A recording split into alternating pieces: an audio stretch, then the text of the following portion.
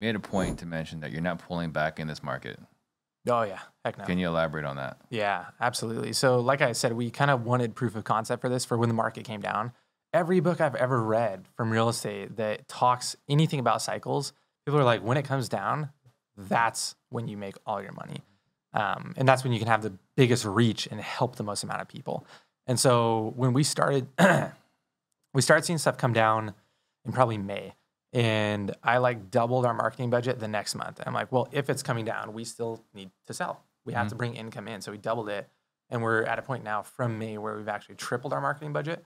And it's been phenomenal because we spent the last 2 years building the biggest brand. We have almost 100 5-star Google reviews. Nice. And like we have nothing under 5 stars. Like if you Google us, we are heads and shoulders above our competition. Or our website, same deal. But we just spent the last 2 years building what I kind of call like the net.